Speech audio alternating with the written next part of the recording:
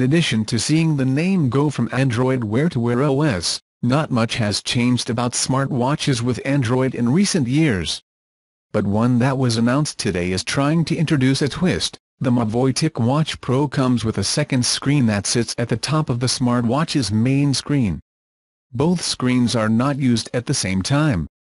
Instead, the main screen will turn off to save energy, allowing the upper low-power screen to stay on and present the time.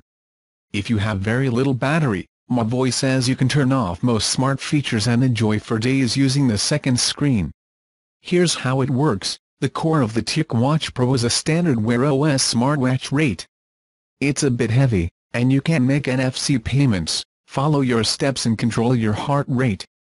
The twist is that Mobvoi has placed an FSTN LCD screen on top of the OLED screen that is used to display Wear OS.